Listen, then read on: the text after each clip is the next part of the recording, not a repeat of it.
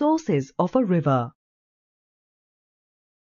Just like water poured on a tilted tray flows from the higher end of the tray to the lower end, water flows from highland to lowland.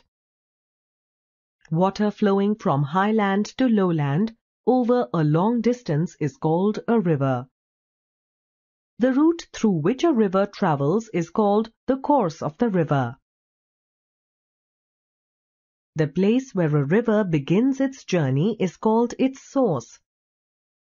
The source of some rivers is in the snow mountains. When the snow melts in summers, the water flows down the mountains in small streams. These streams join to form rivers. Such rivers are called snow-fed rivers. What is the difference between a stream and a river? Some rivers depend on the rains for water. Heavy rains in the mountains, hills or plateaus form streams which join to form rivers. Such rivers are called rain-fed rivers.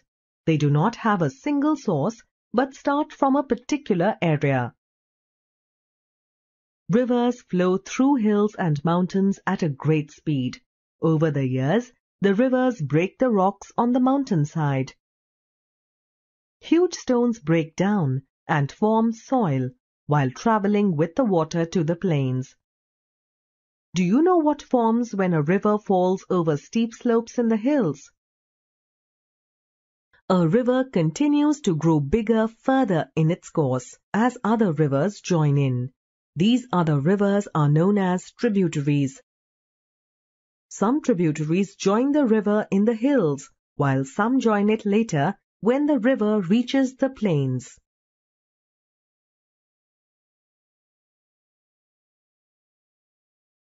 The river now flows down the plains slowly as the plains are flat.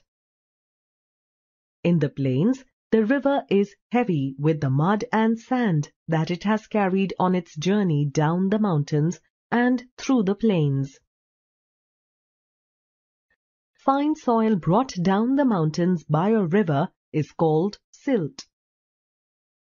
During monsoons, water in a river fills beyond its capacity and it overflows its banks, causing floods.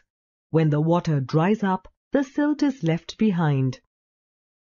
Silt makes the land fertile, which is good for growing crops. The place where a river ends its journey is called the mouth of a river. From here, the river flows into a lake, sea or ocean. Some rivers carry a lot of silt up to their mouths.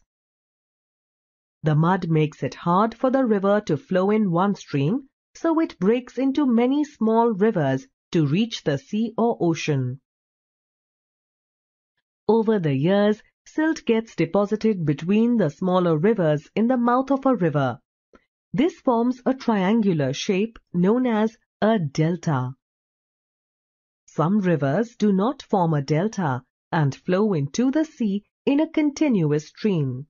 The mouth of such a river is called an estuary. River Ganga is a snow-fed river. River Godavari is a rain-fed river.